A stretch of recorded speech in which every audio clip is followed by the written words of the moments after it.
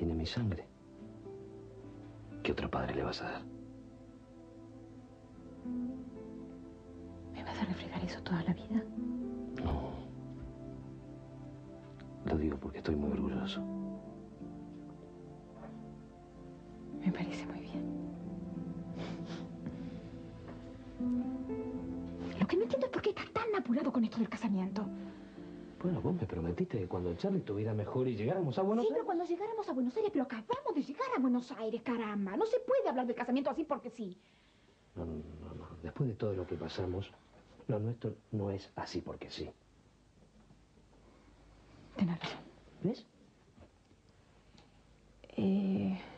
Pero... ¿hay algo más? ¿Qué? No se puede hablar de casamiento sin antes... probar. ¿Probar? ¿Probar qué?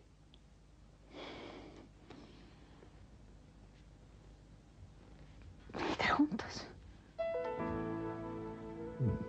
¿Quieres decir juntos? Of course. Eso quiere decir... ¿sí?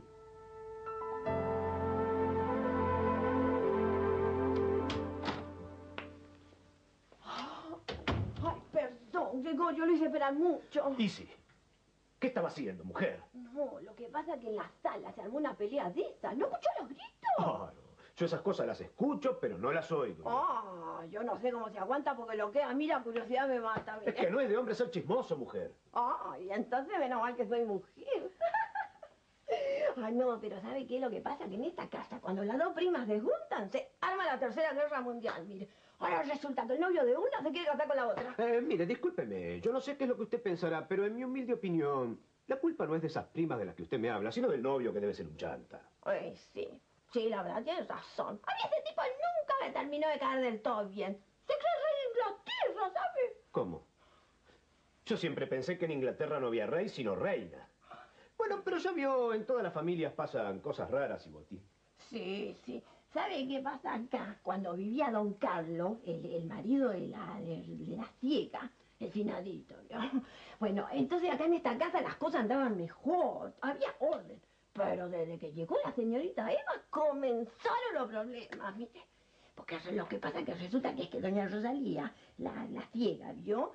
No la quiere para nada. A mí me lo contó la cuñada. ¿La cuñada de quién? La cuñada de quién. La cuñada de la ciega, Gregorio. ¿De quién va a ser? Gracias. Resulta que la echó de la casa cuando era una nena. ¿La echó a la cuñada? No, Gregorio, la echó a la nieta. ¿A la nieta de quién? A la mía, Gregorio, a la mía. Pero ¿y Botí? Usted no me dijo que era abuela. Todavía no, Gregorio. Todavía no. Pero me voy a volver abuela mientras espero que usted trate de entender lo que le estoy explicando. Mira que me había resultado tarugo usted, ¿eh? ¿Eh? ¿Cómo me dijo? Perdón, Gregorio. Ah, está bien. Pero entonces, ¿cuándo vamos a probar? No sé, cuando se dé.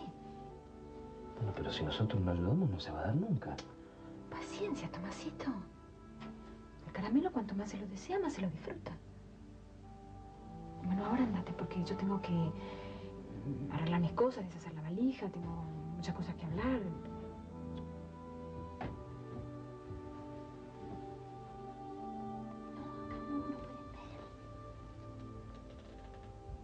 Uno cortito. Está bien, pero cerra los ojos.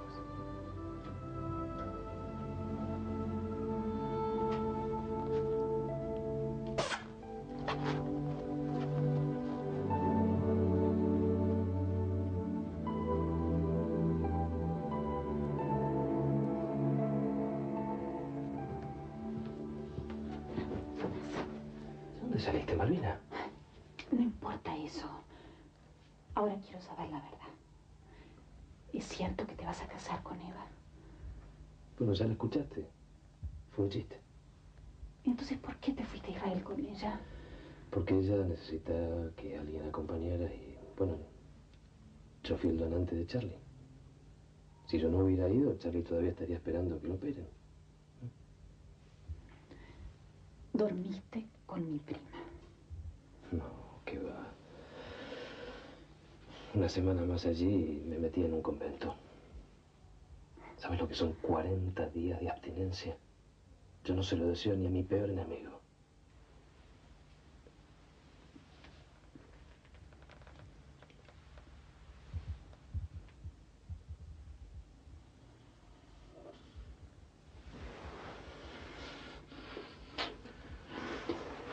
Yo podría hacerte olvidar ese mal rato. Me gustaría verte esta noche. Sí, sí, está bien. Sí. Te espero en mi departamento, pero top secret. Sí. Toma, toma. Aquí están las llaves. Por si yo me retraso. Espérame en la cama. Sí. ¿Sí? Sí. Desnuda.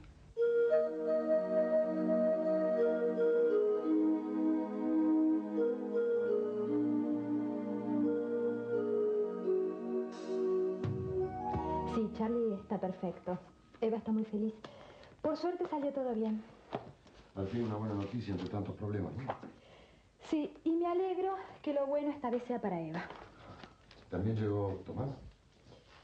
Sí, pero está un poco desconcertado con todo lo que está pasando en Nerta. ¿Y qué no tendría que haber seguido? Al fin y al cabo, ¿para qué fue a Israel con Eva? No lo entiendo. Ay, Laureano, algún día lo va a entender. Algún día. Permiso. Oh, pase, pase, mira. ¿Puedo pasar? Sí, Gracias. sí.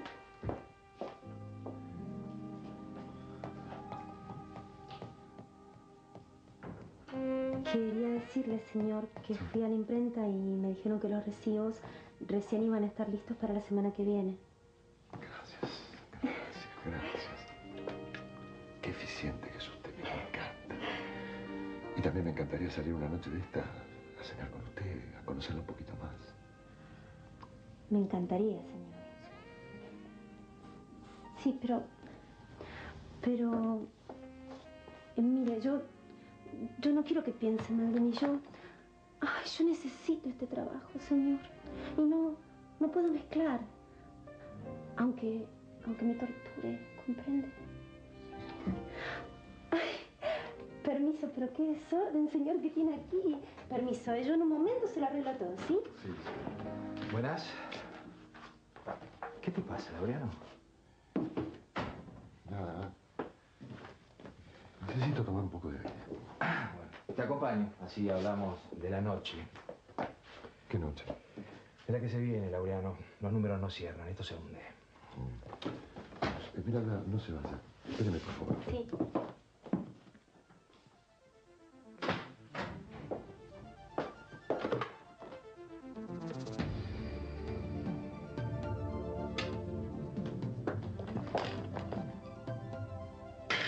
Son oídos, Esmeralda. El objetivo está a punto de caramelo. Dentro de muy poco tiempo más, lo uso de trapo de piso. Yo te lo dije, Caro. Soy muy buena actriz.